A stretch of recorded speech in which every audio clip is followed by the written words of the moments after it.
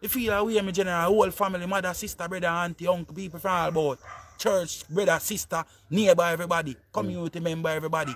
Feel shook up, boy. The 12th of June, around 6:15, she was on her way to work. She works at the Ministry of Agriculture Training Center in Eltham.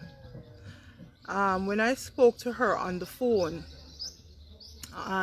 yesterday, she told me that she wasn't aware that the gate of the house was opened.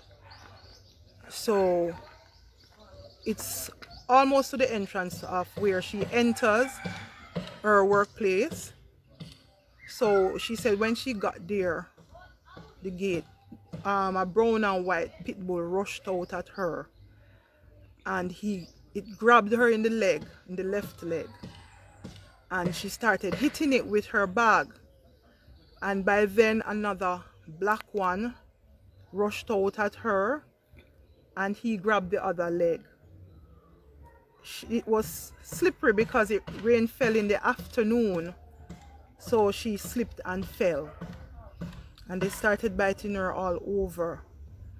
She told me that she tried to grab onto the collar because they had on collars, and she was crying, "Jesus, help, help, murder, Nigel!" And they heard her from her workplace, and they said, "That sounds like Bavit." So they rushed down, and they saw her struggling with the dogs, and she was bitten all over, in her head, above her eyebrows, on her legs, thighs, arms. I felt so horrible, because but I gave God thanks because she is alive, and I'm grateful that God gave her the strength to hold on to those two pit bulls so that she's alive today. Right now, she's on antibiotics. She used to go to the health center for checks. She used to go to an ophthalmologist, read the condition of her eyes. So we'll know from then if there's anything further. Made it feel a way about the little girl and dog bite up the little baby. You know what I mean? But now me in a position, that on a pretty sight, and now me I see real action, me I see picture, because first me I see her from the happen. That on a pretty sight. That can't be a pretty sight, my general. And I see him, some mother go look with her hair trim off and thing. After then deal with all of that. In a work, she go work honest bread. Over 40 odd years, that never happened. You see me? I know this a thing happen. You feel that way, my general, whole family, mother, sister, brother, auntie, uncle, people from all about.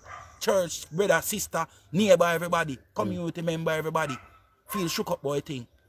You see me I say? The whole Watson family feel shook up boy thing. May I tell them, my general?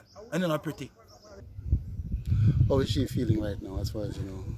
Well, she's speaking to us, but she's you know, she's in pain, and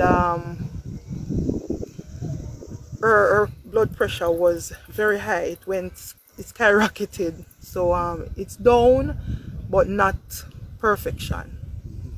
How is the family taking it? Oh boy, I tell you, it's very traumatic, because she's saying that when she goes to sleep, it's as if it's being played all over in her head, and so it's traumatizing for her and for us too, because I was surprised when I was called by my niece to say she was attacked, and they rushed her to the hospital. She was covered all in blood. She had to be wrapped in sheets, and sheets had to be placed in the car that she was taken in.